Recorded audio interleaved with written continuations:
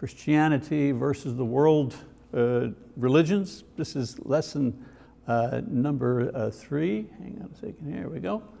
And tonight we're going to do Christianity versus, we got 2, tag team I guess, Zoroastrianism and Islam. So we're going to talk about 2 other religions, world religions, in the group of actually 11 world religions.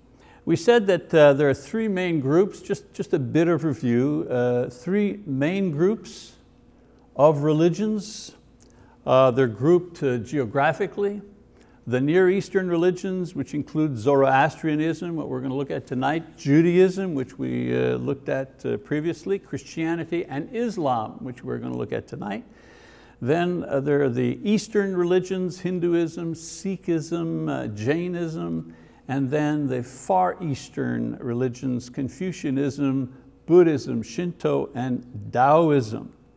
We also said there was another group called the primitive religions, but they're not really organized world religions. So we took a look at those a couple of weeks back as well. So far, as I say, we've studied primitive religions, Christianity as our central religion against which we compare the others, and Judaism, which we looked at last week. So today we're going to look at Zoroastrianism, begin with Islam, and then end up with Islam to round out our look at the Eastern or Near Eastern group. So let's do Zoroastrianism and go through our different headings. So Zoroastrianism, the founder, Zoroaster, lived 660 to 583 BC. You'll find that a lot of these religions were started around the same time period. He was a camel herder from the lower social and cultural class in Persia, today Iran. He claimed that he had received special visions while attending religious festivals of a primitive religion of that time. He claims to have received 7 visions over a 12-year period.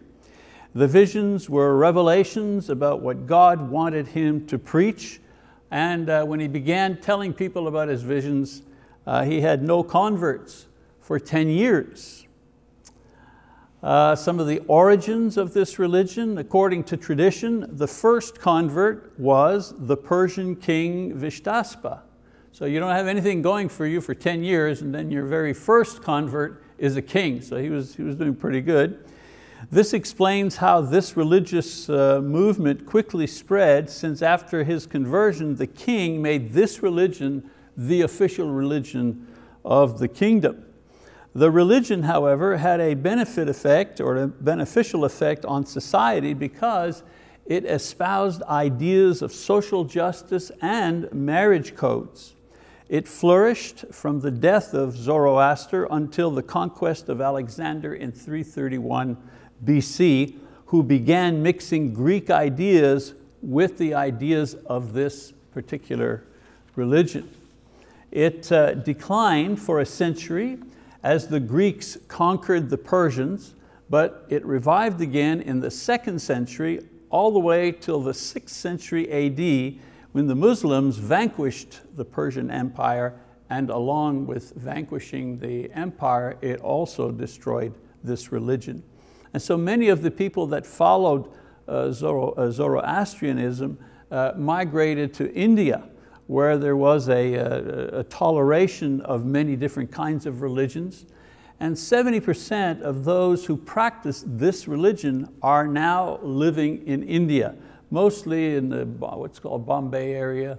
There are only about 125,000 people left that actually follow this religion in an organized way. Their concept of deity, Zoroastrianism began as an ethical monotheism. In other words, they believed in one God and they believed that you ought to be doing right, do what's right. Ahura Mazda, who is the supremely good and powerful creator and sustainer and savior. Angra Mainyu, who was the evil spirit who was in a struggle with the God of good. and who would eventually be thrown down in a final struggle. They also believed in angels. Angels were considered as the personification of the attributes of Ahura Mazda. Their concept of mankind, Mazda created man through the agency of his Holy Spirit. Man's special vocation was to keep his soul. You know, if someone said, what's your job, what's your main idea in life? And a Zoroastrian would say, to keep my soul right. As I'm going through this, you're going to be hearing things, well, that sounds familiar, man, that's just like Christianity, or that's just like Judaism. Well, of course, this religion borrowed a lot of ideas from other religions, and you'll see these ideas kind of rise to the surface as you begin to study them. Their concept of salvation. Zoroaster taught that the constant selection of right over wrong would ultimately lead to salvation. Performing good works established righteousness. He said that life is a struggle between good and evil, and those who choose good, they go to heaven. The eternal resting place was presided over by the angel Gabriel. So I wonder where they got that idea. Their cultists, their worship practices. Well, the purification of fire was their main activity. So if you went to a Zoroastrian worship, there would be fire of some kind, okay? Because fire was the representation of Ahura Mazda, all right? They had no priests, no clergy as such. Lay leaders were the ones who conducted the worship. The bodies of the dead were left in what were called towers of silence to be eaten by birds, so their flesh would not contaminate the earth. So they build these high towers, and the bodies would just stay up there until they were pretty much picked clean. They had a body of literature, their scriptures, the Avesta, which is knowledge. Some of it was written by Zoroaster himself. The Gathas, or the Psalms. The Vendidad was the history and the theology of this religion, and the Yasna, the worship guide, if you wish, or the sacrifice guide. I want to read you a little section from the Yasna, for example, just to give you an idea of what their holy writings were like. So this is Yasna 10 verse 16. It says, "To 5 do I belong, to 5 others do I not. Of the good thought am I, of the evil am I not. Of the good word am I, of the evil am I not. Of the good deed am I, and of the evil not. To obedience am I given, and to deaf disobedience not. To the saint do I belong, and to the wicked not. And so from this on to the ending shall be the Spirit's parting." So just in that little passage there from one of their holy books, you get an idea of their theology. Do what's right, do what's good, because if you do what's right and if you do what's good, this is what will send you to heaven. As far as geography is concerned, as I said, it began in Persia, which is in modern day Iran, spread to Afghanistan and to India, where the majority of the individuals who follow this religion presently live. A couple of miscellaneous ideas from this religion.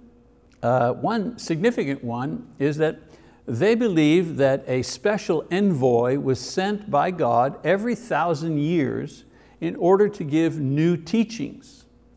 And this person was called the Saoshyant. Now, the Zoroastrians believed that Jesus was such an envoy. They thought he was a Zoroastrian envoy. Some think that the wise men, in the Bible, the wise men that came to see Jesus, there are many scholars who think that they were followers of Zoroaster. Their monotheism became dualism eventually as they raised the profile of the evil spirit to the point of being an enemy of their God and a rival of their God. So at the very beginning of their religion, there was an evil spirit who caused a lot of trouble, but their God was supreme. With time, this evil spirit grew in power and status, and eventually it became a dual religion where each spirit was vying for control and for victory. The bridge of separation, an interesting concept. Their idea of after you die, what happens? Well, the bridge of separation, it was a bridge between heaven and hell. And at judgment, a person would cross over, and if they had done good deeds, a hand would point towards paradise, and Zoroaster would accompany the individual across safely to the other side.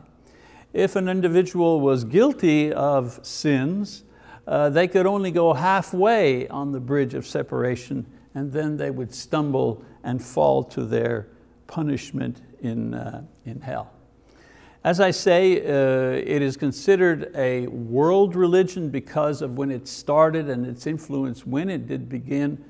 Today it has very little influence, and as I say, there's only a very small amount of people that follow this religion. And so there's Zoroastrianism, just a small comparison that we have to Christianity. And again, I want to remind you that a lot of these religions, especially the Far Eastern religions, they resemble Christianity. They pick and choose a lot of stuff that comes from Christianity and Judaism as well.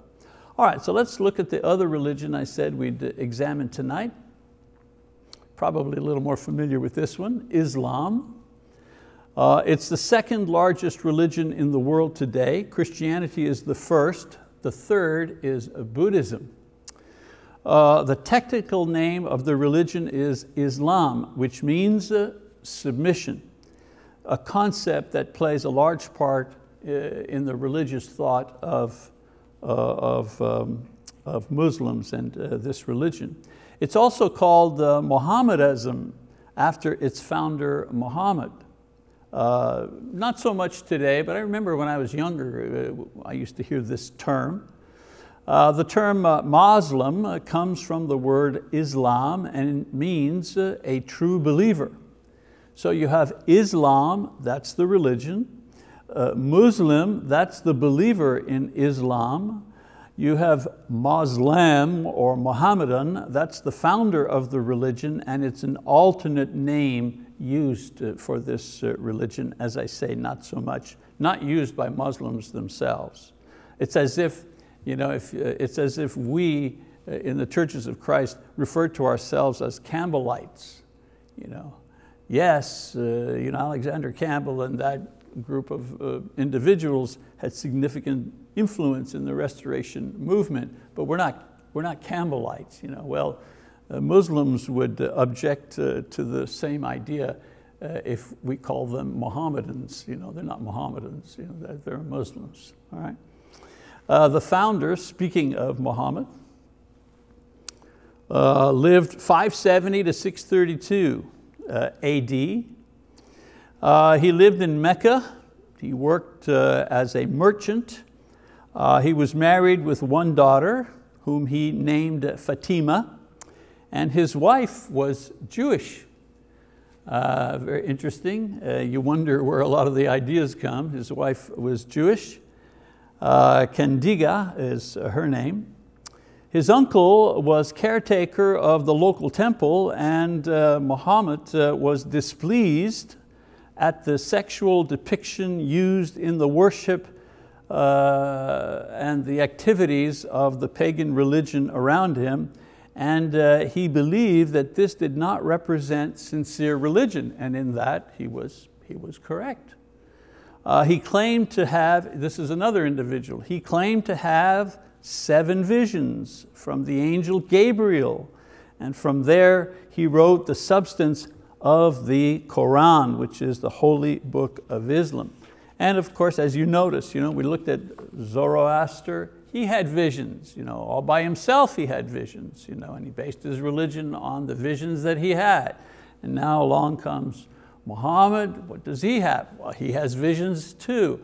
He has 7 visions. Who was there when he had visions? No one. He was there by himself. And it's interesting that the angel Gabriel plays a part in both Zoroastrianism as well as Islam. Anyways, on to origins. They consider 622 AD, year 1 of the Muslim calendar. They consider 622 as the beginning of Islam. It's when Muhammad began to preach concerning his visions and his writings. He was persecuted. He fled to Medina, another city, but he converted 10,000 people in the following decade. 10,000 people in 10 years. That's a pretty good record. In 630 AD, he took an army to invade Mecca and he conquered it. And he destroyed the old temple, which was what started all of this. He just was not insulted, but he was disgraced of some of the pagan practices taking place in that temple. And so he brought an army back and they destroyed that temple and they built the Kaaba, which is a square building that is there now, which holds what they call the black stone. And people go around it and they kiss that stone going around. And the stone, of course, is really a meteorite. It's a piece of a meteorite that fell in that area that they discovered. But to the Muslim, this is a sacred object even to this day. In 632, Muhammad died and his leadership was replaced throughout the centuries by different people.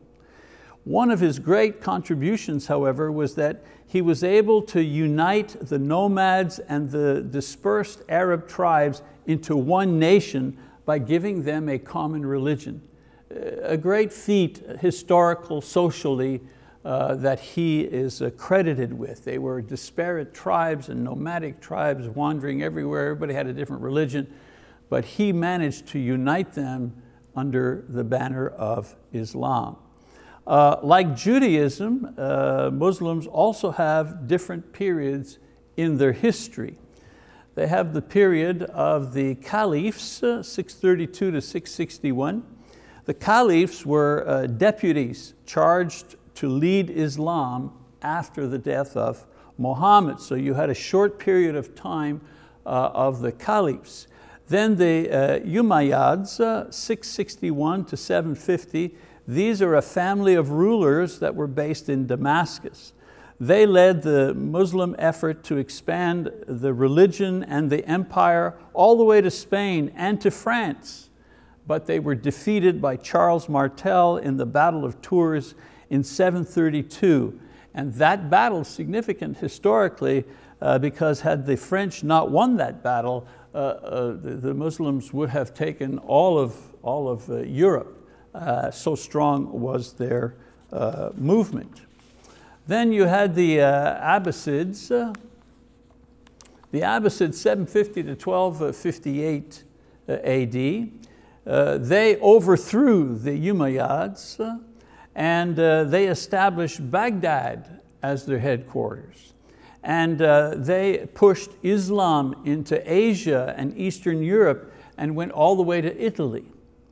After that, you had Mongolian dominance from 1258 to 1299, a rather short period. That's because the Mongolians invaded Muslim lands and people. In 1271, the Mongolian Marco Polo visited China under Mongolian rule. After this, you have the Ottoman Empire, 1299 all the way to 1924, the longest period, longest uninterrupted period of a particular rule in the Islamic world, 700 years. They defeated the Mongols and they expanded the religion to its present regions today. And then you have modern Islam, that's from 1900 to the present time.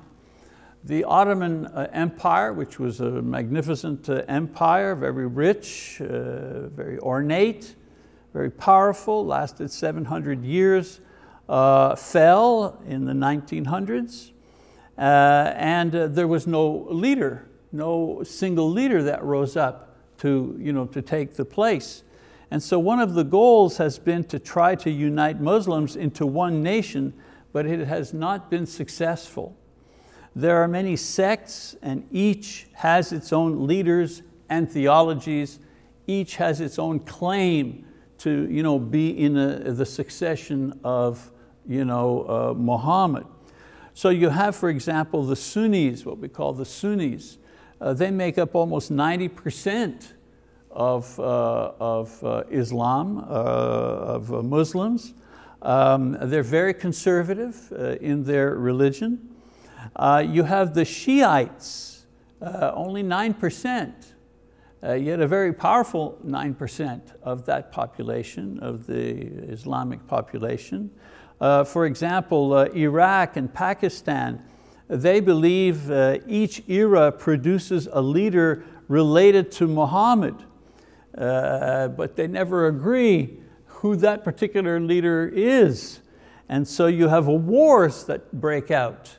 For example, the war between Iraq and Iran was based on who was the legitimate leader. You hear about, remember Khomeini, who was in Iran? Well, one group thought he was the legitimate successor from Muhammad, but others said, no, he's not the legitimate leader from Muhammad. And they went to war over this, and millions of people were killed in that war. Then you have smaller group, the Sufis. They're the mystics. They would be the Pentecostals, the Pentecostal Muslims, if you wish. The Baha'i groups. The Baha'i groups, they claim to have the final truth. And believe it or not, they separate themselves from mainstream Islam. And then you have a group like the Black Muslim and the Islam Nation, what I call social Islam, mostly interested in politics rather than religion. The concept of deity among Muslims, of course, Allah is God. They believe that God is one and totally in control. The great difference between Christian concept of God and the Muslim concept of God is that Christianity's God is consistent in His promises, whereas Allah is not necessarily so. The idea is that God is in charge and He will do whatever He pleases, and whatever He does, well then that's okay. Praise Allah. Along with this idea of God is the idea of kismet or fatalism. Whatever is. Nothing you can do to change it. And because of this idea of kismet, and because God will just do whatever He wants, sometimes you do everything you're supposed to do right and you don't make it into paradise anyways, because God decides, yeah, nah, not today, not you. I smile at this, but I certainly wouldn't want to live my religious life with a hope that hinges on how God feels today. Also the idea of fatalism, whatever is. Because of this, the culture is static. Things don't change because that's the way Allah wants it. No change. Poverty, fine. We have poverty, I guess that's what Allah wants, so we're not going to change it. And I don't want to get into political commentary, but just think for a moment, all the countries that have gone into Muslim countries in order to change them, and ask yourself how much success they've had in changing them, all right? And you'll understand why they have this idea here. Their concept of mankind, man is created by Allah. The difference between the sexes is very important in Islam. Man is created superior to woman, period. This is why the religion reinforces the customs in Muslim countries. You know, a lot of Muslim countries, women can't drive, they can't get an advanced education, they have to be covered, so on and so forth. They're not equal to men. Man, however, must submit to Allah in whatever situation he finds himself in. And so you wonder, why is there no progress? What's the big deal? In Saudi Arabia, for example, one of the young kings there, they changed the law to give women the right to drive a car. We've got cars that almost drive themselves, you know what I'm saying? But now finally, this year, a law passed to allow women to drive cars, and it's taken over 100 years to get to this point. Why? Well, because women are not equal to men, that's why. A little footnote there, one of the women who kind of led the charge to get this right for women, she's now in prison and locked up for subverting the government. So things don't change, and God doesn't want things to change, right? As I say, their idea of salvation comes when man is totally submitted to God, and this submission is expressed in completing what is called the 5 pillars of faith. The 5 pillars, very quickly, the first one, confession. There is no God but Allah, and Muhammad is his prophet. The continual repetition of this. This confession here is akin to baptism in Christianity. You want to become a Christian, one of the first steps you take is that you're immersed in water for the forgiveness of your sins. This is what Christianity teaches, the Bible teaches. Oh, you want to become a Muslim? Well, then what you have to do is you have to say, there is no God but Allah, and Muhammad is his prophet. That's like the first step in the conversion process.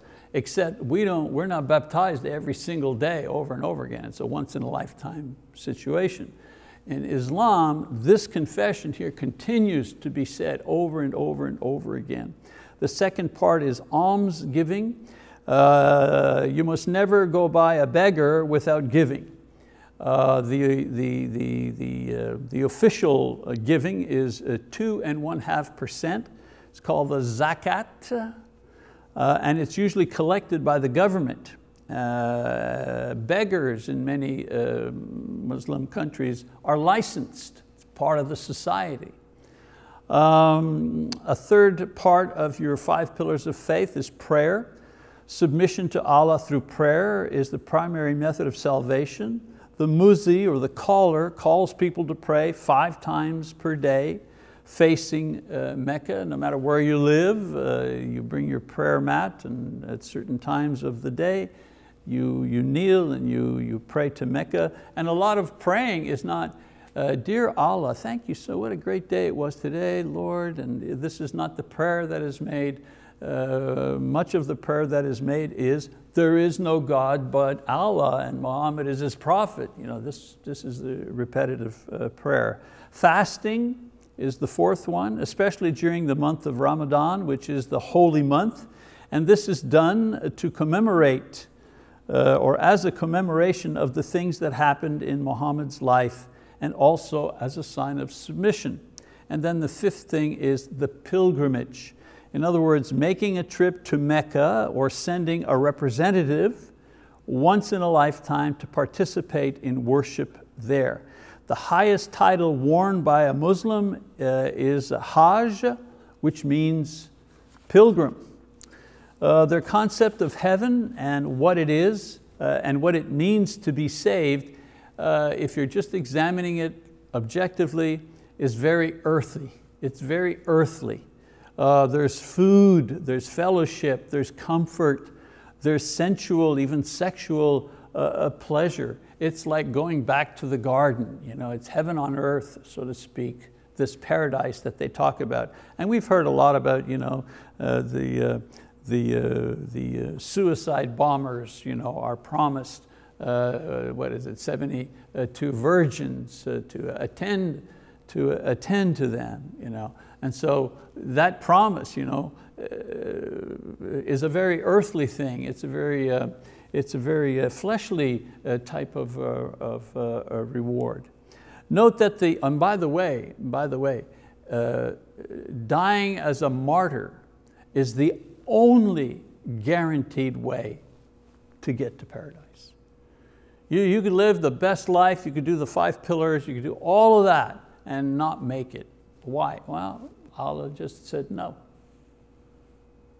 So you have some unemployed 23-year-old who doesn't have a girlfriend, no prospects, no future, no nothing. And you tell him, strap this thing to yourself, it'll be over in a moment, you won't feel a thing. And the next thing that you know, 72 virgins. It's a guarantee, it's a lock, it's a promise. So that's a powerful motivation for some individuals in that part of the world. Note that the process of salvation is strictly a works-oriented system aimed at a fickle God with a reward that is like the lifestyles of the rich and famous. Holy war, or the Infata, is a war declared to protect a danger to Islam. And it's believed that during such a war, if one dies, as I say, heaven is guaranteed. A lot of holy wars, however, have nothing to do with defending religion of Islam, but rather a justification for conflict that we know of. You notice today's political situation, many Islamic countries, or several Islamic countries, have made peace with Israel, even peace treaties acknowledging their right to exist, and so on and so forth. Well, that has nothing to do with religion. That has to do with oil. Now that America doesn't need Middle Eastern oil, there's no leverage anymore to keep the battle going and to keep the riots going. You know? So all of a sudden, the countries make peace so that they can trade with each other, so that they can help each other economically. I'm not being cynical, I'm just saying this is how it works. You know, it has nothing to, these wars have nothing to do with religion. They do, however, when one Islamic country is fighting against another Islamic country. Again, that's usually to who's going to dominate religiously, whose leader is the legitimate inheritor of Muhammad's role. They'll go to war for that against one another. Okay? The cultists. Well, there's the 5 pillars of faith, and that's, their kind of religion revolves around that. They have collective prayers in mosques. There's no collective weekly service, but rather an integrated lifestyle where the believers, they gather for prayer at the mosque, but the majority of the religion is worked out in one's life. The Quran is their scripture. By the way, a very tightly knit cultural group, by the way. I have a friend that worked in Saudi Arabia for years and said, they are here, a conversion to Christianity, you have one individual happens to strike up a conversation with another individual, and they start talking about church things, and would you like to have a Bible study? And you study, and but there, he says, doesn't work like that. He said, everybody's working on you all the time to try to get you to convert to Islam. You go for a haircut, the barber's talking to you about it. You go to the store to buy a pair of shoes, the salesman is talking to you about it. No matter where you go, if you're a foreigner, if you're a Christian, if you're not a Muslim, he says it's like a team sport, if you wish. So I admire that idea. I admire the idea so that as a group, they're convinced about their faith, and together they try to win converts. I think that's a very positive thing. Anyways, there's scriptures, the Quran, what Muhammad presented is believed to be totally the work of God. Even the writing, even the pages, It's the final word of God to man. The Arabic language used to write the book is also holy. So the language is holy, the paper is holy, the book is holy, the ideas are holy. The present copy was assembled in 650 AD in that era, and all translations come from this one book. It's comprised of 114 surahs, or chapters if you wish. It governs daily life, local law, and worship. I'll read you a small sample.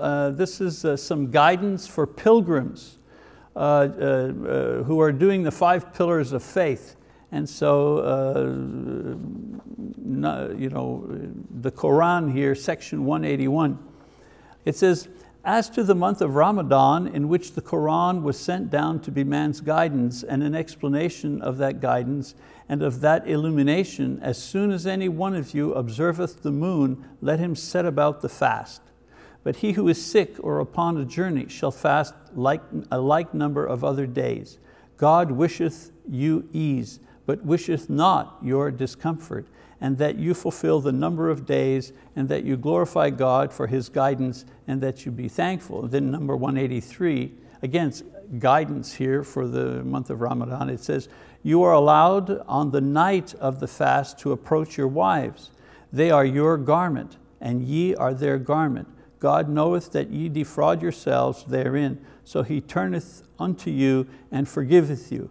Now therefore go in unto them with full desire for that which God hath ordained for you, and eat and drink until you can discern a white thread from a black thread by daybreak. Then fast strictly till night, and go not unto them, but rather pass the time in the mosques. These are the bounds set up by God, therefore come not near them, thus God maketh His signs clear to men, that they may fear Him. So there's some advice for a pilgrim and some of his activity during his time of fasting. They believe that the Bible does come from God, but it has been corrupted by man, and so God then gave man the Quran as the final word from Him because of its, and it's pure.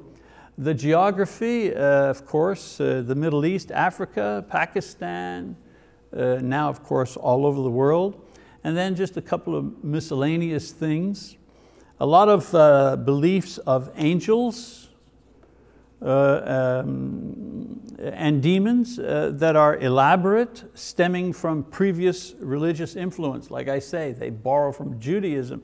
They don't only borrow from Judaism like Judaism from the Old Testament, but also they borrow from Jewish myths and Jewish histories that are not even included in the Bible. It's synergistic. It's a synergistic religion that's taken from all over and kind of brought together. Even the mistakes of other groups are kind of incorporated in there. The big problem, however, is that the religion cannot accommodate technical or social progress very easily. For example, changes in the role for women and advance in technology of communication does not go well with Islam. The Quran, for example, does not hold up well under critical examination like the Bible. As a matter of fact, you're not allowed to criticize. And I don't mean criticize by saying bad things. I mean to examine the Quran carefully and to examine it, comparing it to history or comparing it to proper theology or proper thinking or just common sense and logic or history or accuracy of its dates or stuff like that. How many people have examined the Bible for 2,000 years nonstop and continue to do so today, and yet it continues to be authentic, it continues to have power to convert souls and so on and so forth. Well, you're not allowed to do that to the Quran. Under the threat of death, you can't criticize, you can't negatively criticize the Quran. And so, of course, this is a way of protecting this static sense. Nothing changes. We don't accept any criticism, so then for sure nothing's going to change. Okay. All right, so that's about enough for Islam. Next week we're going to do Hinduism, which is a fascinating religion. The oldest, it's actually the oldest organized religion in the world. Again, I encourage you to download those lesson notes ahead of time, and I think you'll have a better time following along with the lessons. Well, thank you very much for your attention at home.